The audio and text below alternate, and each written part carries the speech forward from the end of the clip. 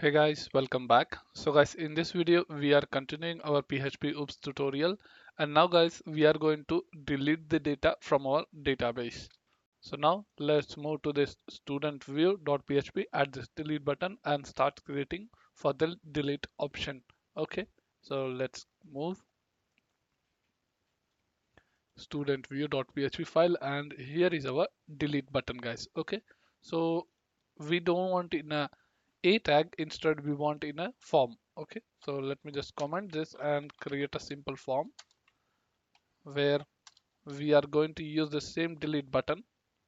Okay, with button tag. So instead of a tag we are going to type button button. Type is equal to submit, and this button name will be delete button. So let me just minimize this and zoom it. Okay,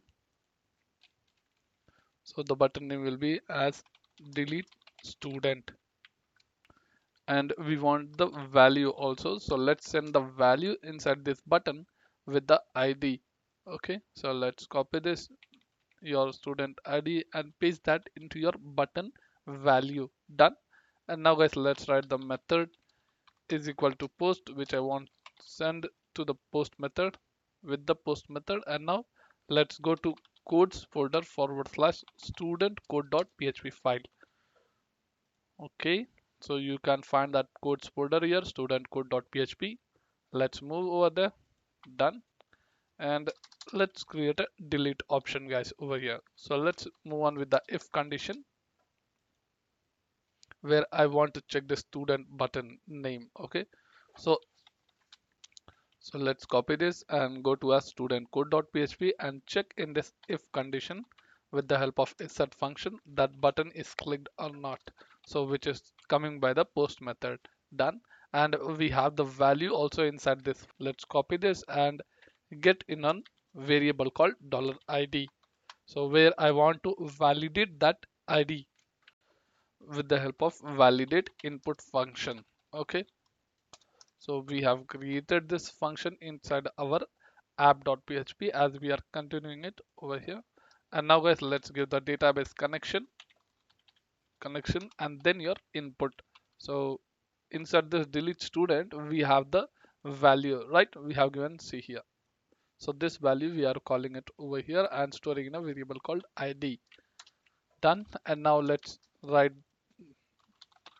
the object over here, object of new student controller. Done. So this student controller you have to call it. So now guys, you need to take this and let's create a variable with the result, and then you're going to call your student object, and inside that student controller we have to create one delete function. So inside this delete function we will pass this ID. So let's pass the ID over here. Done. And after that whatever result we get, as per that we are going to redirect. So first let's go to a student controller and create this delete method or a function inside our student controller. So let's go to student controller, and yep guys, let's move below. As simple, let's begin with public function where delete method, and then you are getting the student ID is equal to, where if you want to validate once again you can validate this ID. So let me just show you. Validate input function where you are getting this ID. So first you have to send your database connection and then your ID. Done. And now guys, let's write the query to execute and delete the ID for this. Okay, so yep, let's write the query student delete query is equal to, where type the query delete from the table name students, where ID is equal to inside single quotes your student ID, and then the limit will be 1 because we are going to get only one data, because one record we are deleting at a time. So now guys, let's execute this query. So where $this of your database connection and then your query method which will execute the query, and whatever the result is, let's store in a variable called result, and with this help of result, let's send true or false.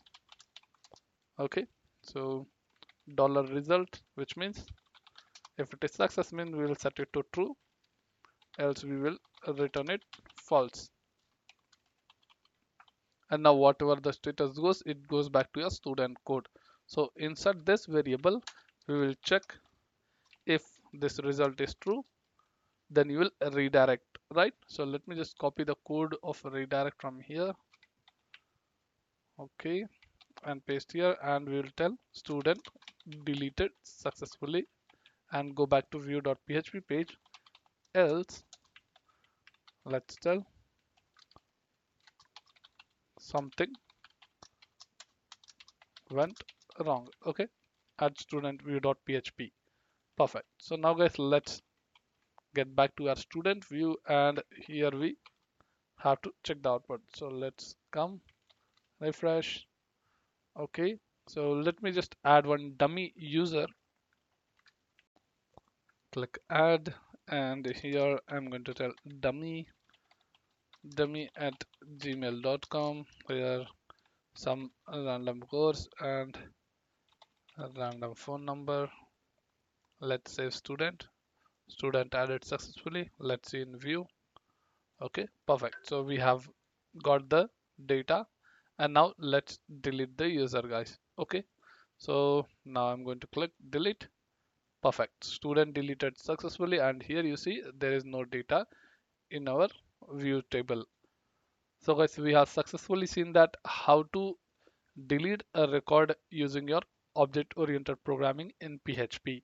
So guys, let's continue next video with the new topic, and thank you for watching this video, guys. Please subscribe, like and share.